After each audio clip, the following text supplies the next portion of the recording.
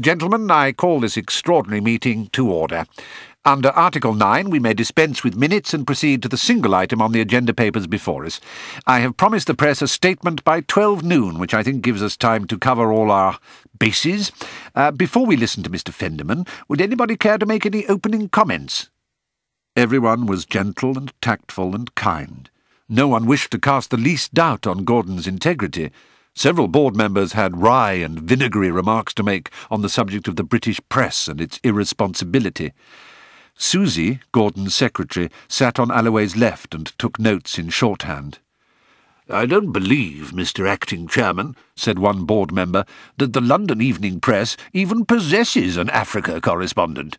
"That's right," Gordon put in eagerly. "I have a friend who works for the BBC World Service in Nairobi, and he deposes that at no time has a single British print journalist—" He broke off, realising that it was not his turn to speak. I guess we'll come to that later."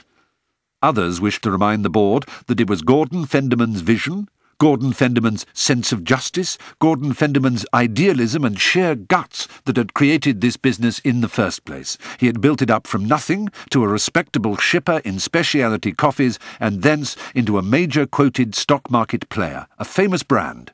The question of his share dealings in, ironically, the London Evening Press was not a question for this board. If Gordon needed time to deal with his detractors, perhaps he could step down temporarily. The board member wished to emphasise the word temporarily, place it on the record, and urge strongly for its inclusion in the press statement. When Gordon had cleared his name, and the board member for one never doubted that he would, then the way would be clear for him to be welcomed back to the chairman's office. How was that for a plan? The hears and pattings of the blotters came so fast and so unanimously that Gordon realised at once that this compromise had been prearranged behind his back.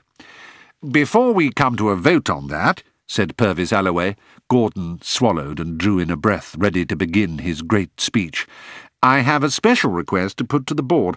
It is a little unorthodox, perhaps, but since this is an extraordinary meeting called under extraordinary circumstances, I take it there will be no objection." Everyone looked at Purvis, and this time Gordon knew that the surprise was not being sprung on him alone. "I received this morning a letter from a lady staying at the Waldorf Hotel," Alloway continued. "Her name is Princess Mbinda, and she claims to have information vital to the good name of this company. She is waiting in my office now. I think we should hear her."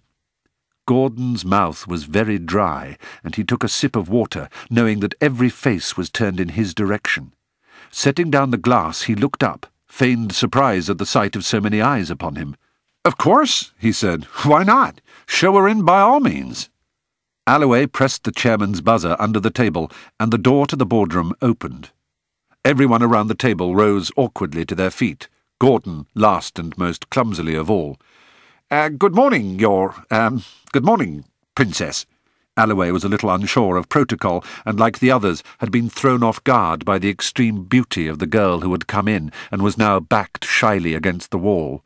She was 6 foot tall and wrapped in vivid green, red and yellow cotton. The board members became suddenly and uncomfortably aware of the photographs on the wall, which displayed similar girls in similar dress, girls with berry-filled baskets on their heads, smiling toothily at the camera. Alloway went to the side of the room to pull forward a chair which he had placed to the right of his own and a little further back from the table. "Please, madam, if you would be so good as to sit down." She stayed where she was, arms outstretched and palms flattened against the wall, her large eyes fixed on the window.